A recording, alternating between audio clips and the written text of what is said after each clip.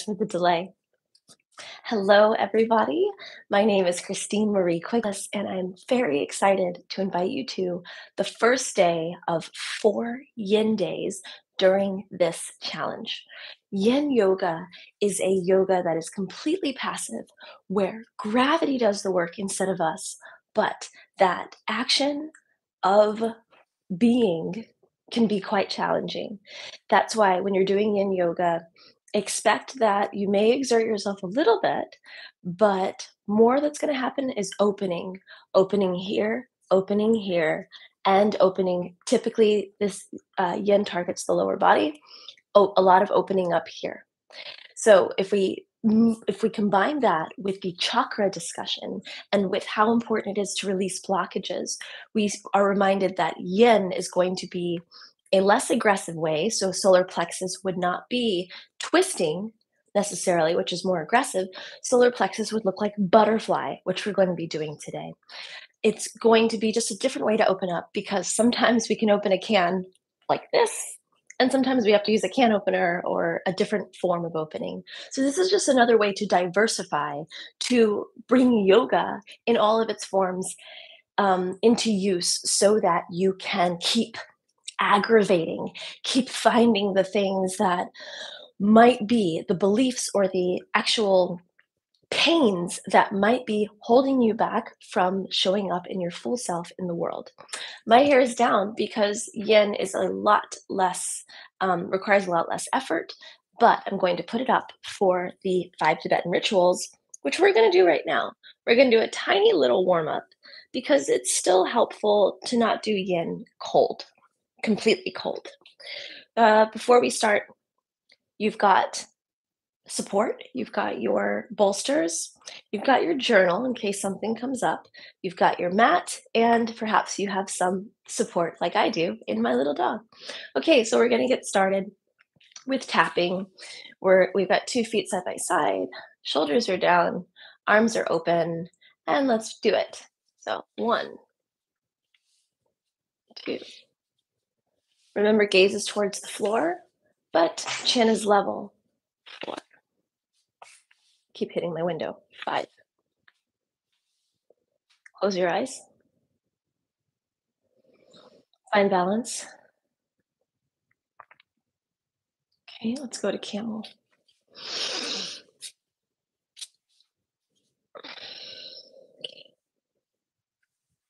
Remember, shoulders are pinning towards the heart.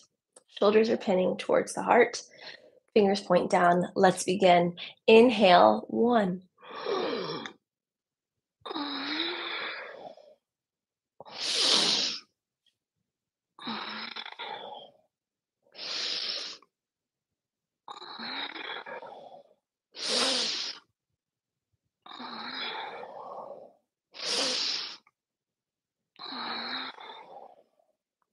I always think of mermaids flipping their hair when they do camel pose. Like you flip your hair back to like do that arch, if that helps.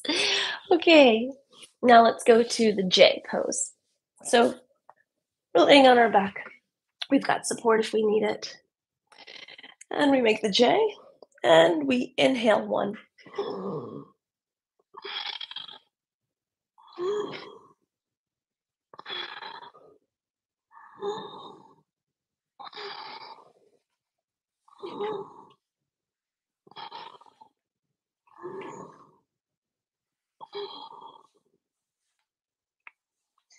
And of course, we have the Ujjayi breathing. That's going to help warm up my body faster. You're welcome to use other breathing. Just make sure it's targeted to the lower back, to the sacral and root chakra area. Okay, fingers are pointing towards feet. Let's begin in tabletop on our first inhale. 1.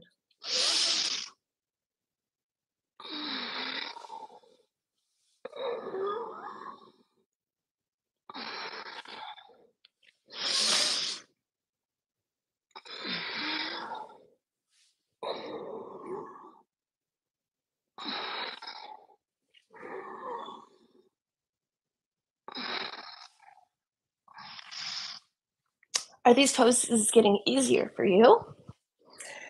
I've been doing them for a while, so I can't feel the difference, but I remember when I first started, and it made such a difference. Whoa, day 1 from day 8 to day 31. Whoa. Okay, here we go. Starting with an inhale, upward facing dog. I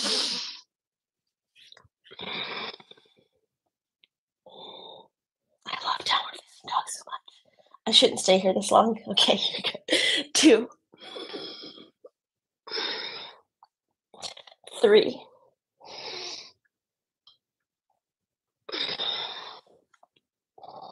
4,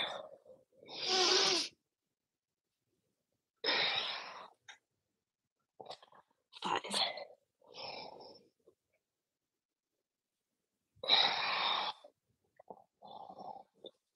Okay. And right about here, when I'm doing my 5 Tibetan rituals at home, I feel such a beautiful openness that I will typically take an here.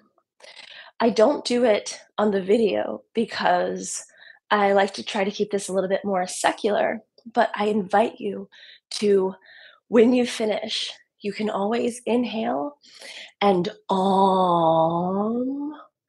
and let all of the work that you just did, it helps complete it. It helps it find click its way in.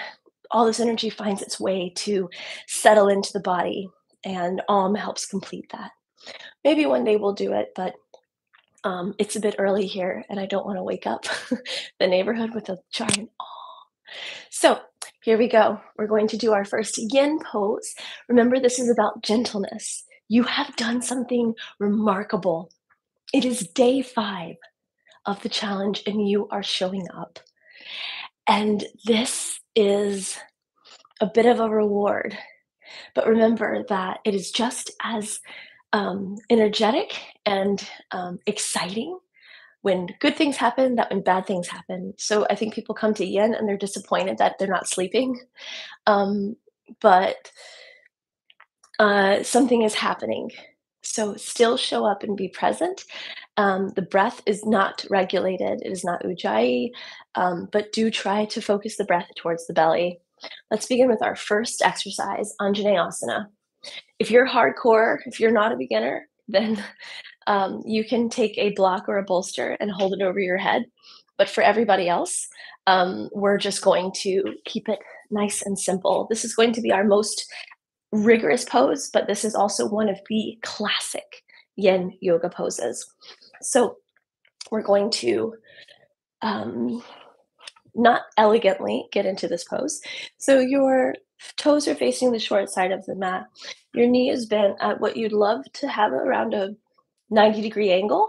And that means it's not bending over and it's not bending back because that's the beginning of a split. Remember to go back to day 2, grounding. Ground into that right foot. Think of all the points of contact and then how they can expand. You could consider this Anjaneyasana right here.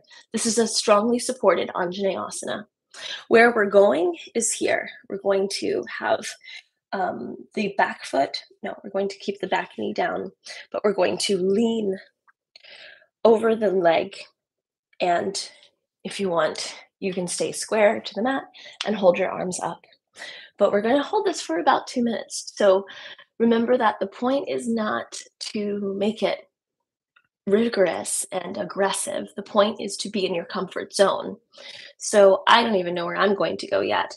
To start, the most basic one, like I said a minute ago, would be to bring your knees a little closer together. And this is the beginning of Anjaneyasana. Hands are still active because they've got to support your wrist.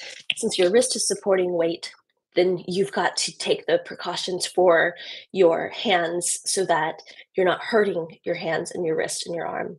Okay, so find your place of comfort.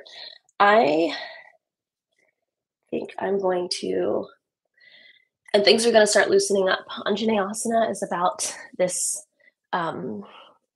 first to second chakra plane. So we're twisted towards the front of the mat. And this is a passive yin Anjaneyasana. So I wanted to take it up here and make it a yang, but that's not what we're doing today. So hands on the hips. For me, hands on the hips are going to work. I don't feel like bringing them up. I feel like that's too active for me, for the energy I'm in today. It's 6 a.m. At 3 o'clock, maybe, but not at 6 a.m.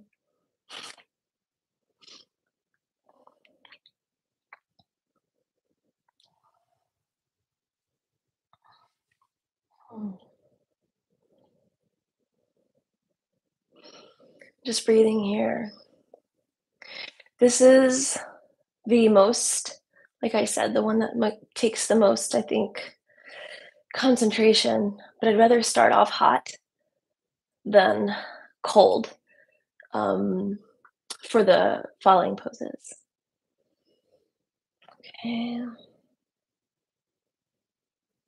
okay, that's two. So then we're going to lean forward over gently, gently, gently. Don't be dramatic about this, even though it's really easy to be dramatic about this.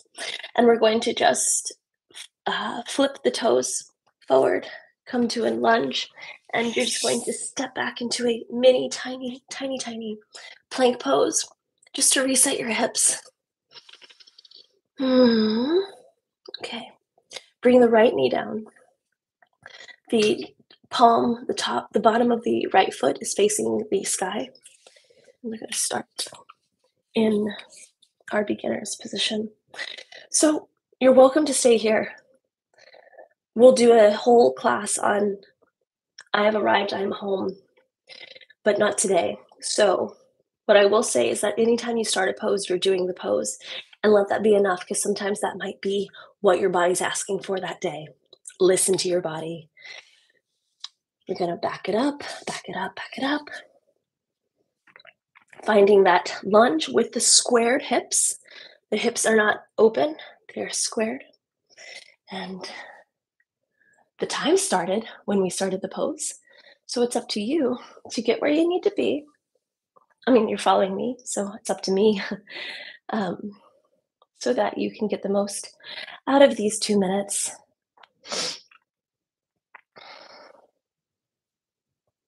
I'm literally helping my hips stay square. One side is a lot looser than the other. And so I need to be particularly careful that I don't let one side stay too far open. Let it over rotate, because then I'm not doing Anjaneyasana. But as I breathe, as I hold this pose, my hips open up. That's nice. There's so much emotion held in your hips. You really want to help them release so that they're not holding something that could be holding you back. Back from what? From being. One more inhale here. Exhale. Let the body flow over the leg. Active hands, cupping that basketball or soccer ball or football. You're going to push back to the beginner's pose. And then you're going to just flip this right toe and come to a very gentle plank. Just to help your hips. A little twist here, a little shimmy there. Help your hips find their way. Okay. Now let's go to pigeon. So pigeon is also a hip opener, but remember that something is happening in the hips, but something's also happening outside. So this right arm, if your right side is facing the short side of the mat, then you're going to also get a specific kind of stretch in your right hamstring. So I'm going to get a bolster, because that's going to be, yin is filled with bolsters. Yin is bolster city. So that I can make sure that I'm gentle and not forcing, meeting my body where it is this morning. So remember, your pigeon can start from two knees that are practically both facing the short side of the mat, or you can rotate your foot out. The more you rotate, the more important it is that you flex that foot I'm starting with the right side and I'm guiding my body down by moving my left foot farther and farther back. So the hip opening that happened in in Anjaneyasana is happening, but to a much lesser extent.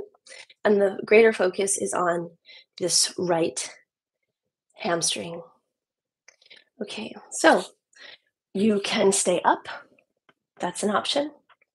You can walk your forearms down to the beginning of Sphinx Pose, which we're going to be doing later. You can sleep your pigeon.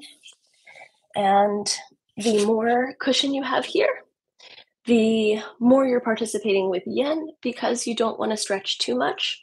And as your body opens, then you can remove the pillows or bolsters or whatever you're using. I'm going to sleep my pigeon.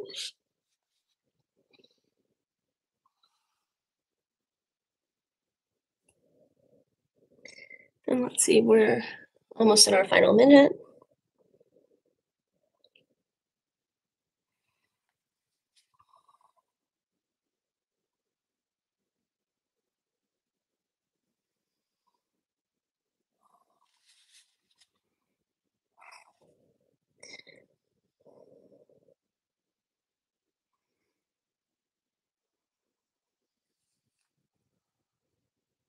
Hmm.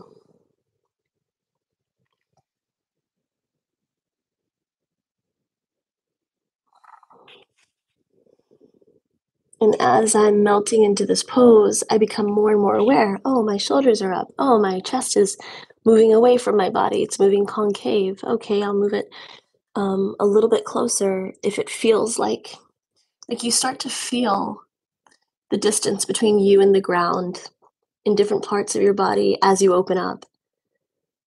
Things that I don't think you could feel if you just pushed your body to the place. Like a flower, just let your body open up.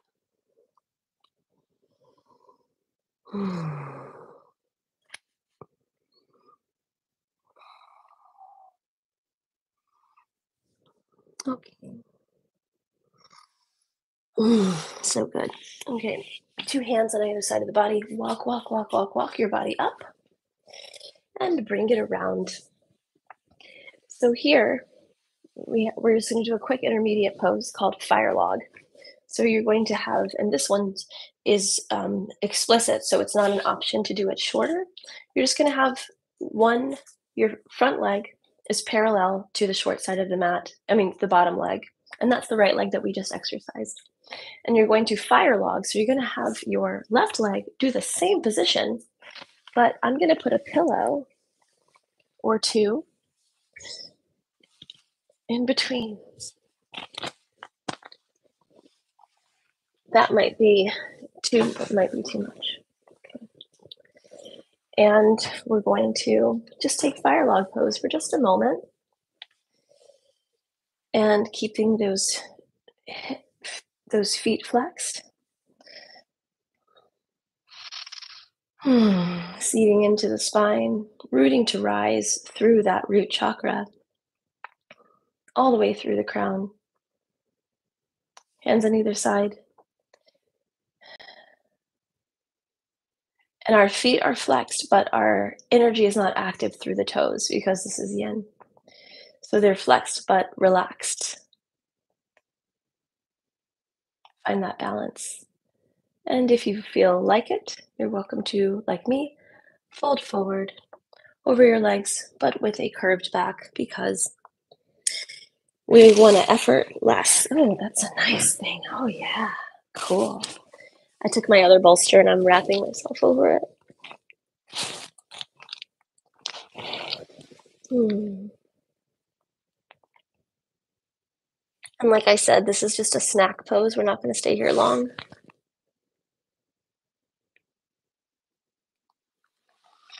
Okay, let's go to the next one. So, other side.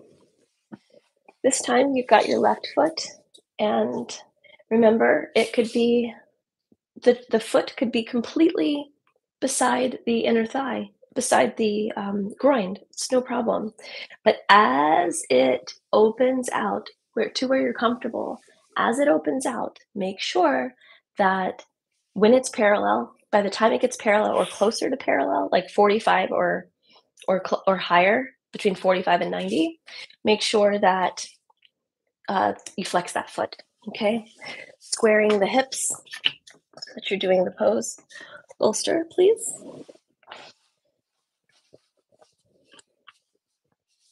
Okay. And starting up, and then sleeping your pigeon as you wish. Focuses on keeping the hips square, just like Anjaneyasana. Sphinx arms, you can hang out here. It might be where your body wants to hang out.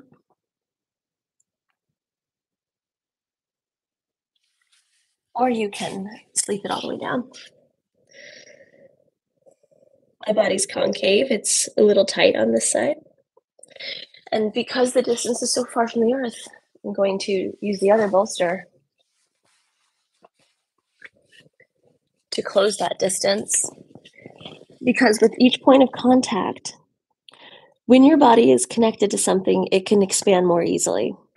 When I talk about grounding, I say these are the initial points of contact that you want to emphasize, but let your foot, let's say the foot is on the ground, let it expand and hug your greatest partner, Mother Earth. And so when you give yourself the luxury of a bolster or a point of contact between you and something that's not touching the ground, it allows that part, let's say in this case it was my belly and chest, they were concave because I wasn't stretched. I wasn't in a position to stretch too far, not yet. Well, when I added the pillow, then they immediately stretched over the pillow. And as I relax deeper and deeper into the pose, the pillow will become a hindrance. It'll become an obstacle, and I'll have to move it. But I could not get to that same place of relaxation and stretch if I didn't start with the pillow. That's one of the amazing things about Yin. You go beyond what you expected in a graceful way, in a way of ease and elegance. Hmm.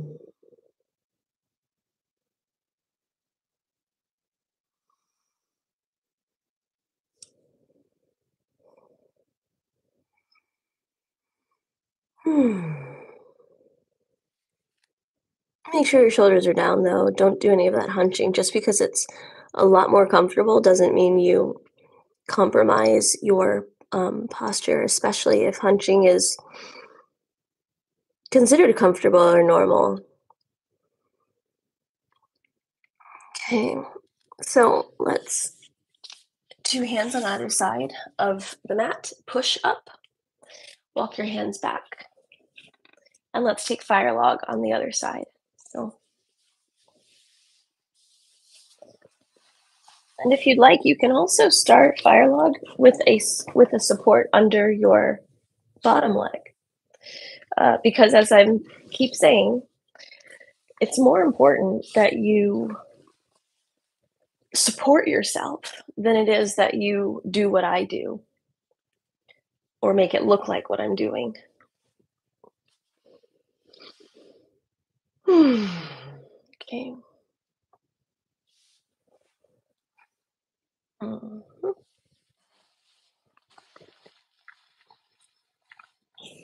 Yeah, making like a bolster sandwich. As many of you know, I've been practicing since I was 13, so many, many years. Many, many, many, many, many years. And it did not look like this when I was 13. I could get into the poses, I couldn't sustain them. I had stretch, but no strength. I had to develop the muscles to allow stillness, flow, rather than shaking and striving and straining.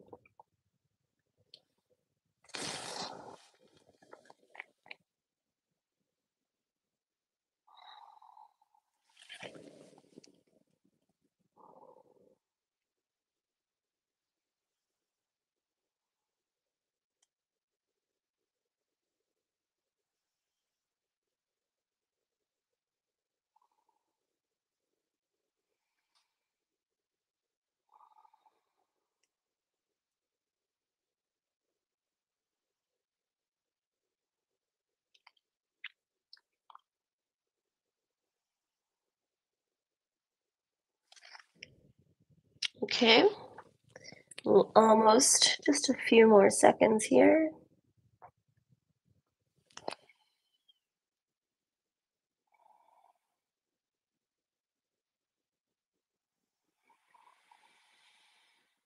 This is such a good position for acknowledging that breath in the lower back and feeling it expand and contract. Wow. Okay, pushing up. Two hands on either side of the mat, pushing up. And now let's go to Sphinx Pose. Do you feel like things are getting easier? Do you feel your hips opening in different ways?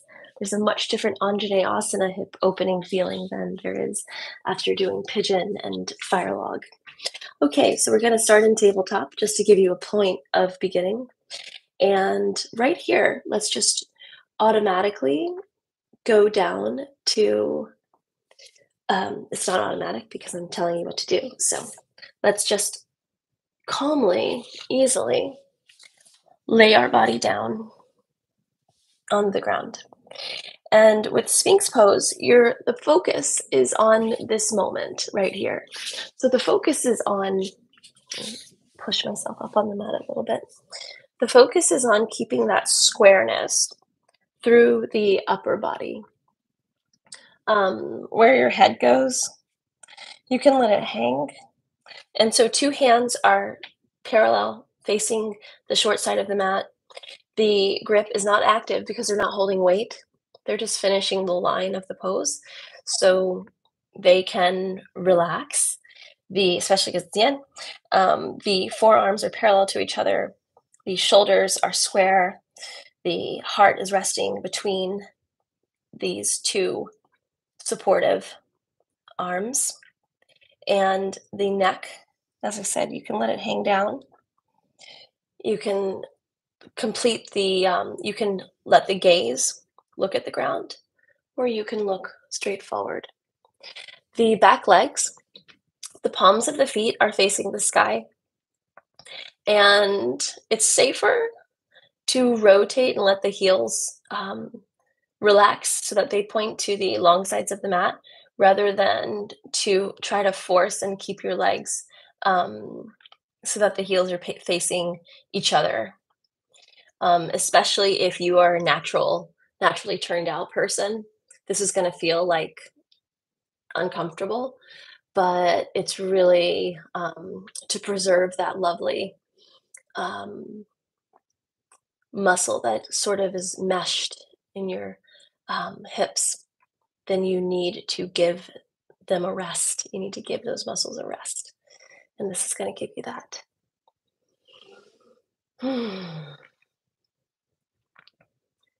And so noticing whenever you do feel points of tension in the body, going back and letting them relax. I keep finding myself tensing up, and then I'm like, oh, relax, relax.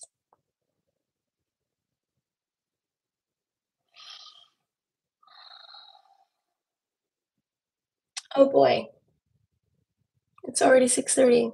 Oh, but we started about a minute or two late. That's why. Okay. Little technical glitch. Live didn't want to live this morning.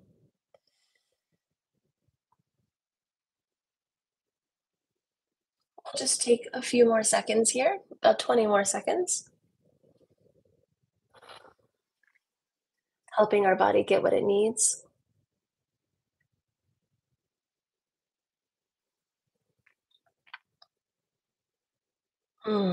It's so cool to breathe in the belly in Sphinx pose because you can feel it expanding across the mat. You can feel the expansion that you're literally doing every time you breathe. Okay, so let's push our butt towards the sky by lunging back. And then you're just going to walk your feet up, up, up. We don't have time for the fifth pose, butterfly, but I think child's pose, yin child's pose, is extremely important. I love it. And so we're going to finish with this. So you're just going to, as I was doing it, if you can't see me, then you don't know what I just did. I'm going to bring, I've got my knees together, my shins together, my ankles together, and I'm bringing my butt towards my heels. And in so doing, my body relaxes over my knees and unfolds like a waterfall around my knees. And so then it's supporting my heart, my knees, my heart is resting on my knees. My shoulders are waterfall, just splashing, just spanning over my knees. I'm breathing into my back. My hands are facing the sky. My shoulders are folded over, which means that they're not hunched. There's still that emphasis towards keeping them away from my ears and towards my heart, but they're not, because of this pose, they cannot be, pulled back too far. Your bolster is really useful to put between your heart and your legs, or between your butt and your heels. Let me demonstrate that. Stay in your pose. But I think it's really helpful to have this because some people may be uncomfortable in child's pose as it is, as I was describing it. So this is one place of support, and this is the other place.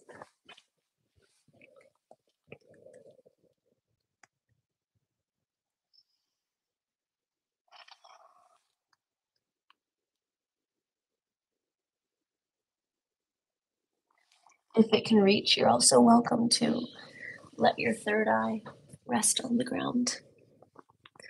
Let it commune with earth. Let it power up.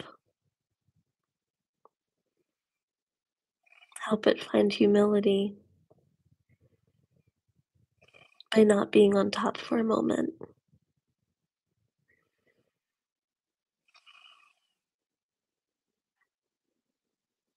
Okay.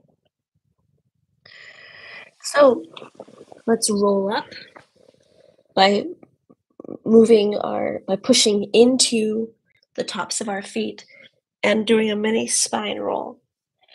The head is the last thing to come up, rolling through the spine, up, up, up, up, up. Your shoulders are going to roll up, and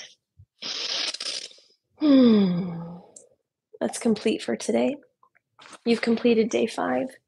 Today we focused on yin. Do not forget to recommit to your intention. What is your intention? What is your devotion for this 30-day challenge? This is a challenge, a sunrise challenge, dedicated to unleashing the magic of yoga. The offer, the invitation I'm going to give you, especially because we're in our 5 days and we're starting to gain some purchase in this process, in this mountain that we're climbing, I invite you to also journal at the end of the day and notice what magic you are unleashing. My days, every single day, has been transformationally different, and it is a magic beyond what I could have expected. I'm getting so much more out of this challenge day by day than what I expected, and definitely not in proportion to what I'm putting in. But that's the thing, is like, it's not about what you're putting in, it's about simply showing up. And when you show up, the magic can happen. When you show up, the miracles can happen. And without looking. In Course in Miracles, they say, um, infinite patience speeds up the miracle. Thank you for joining us today. Wishing you joy, ease, space, and grace.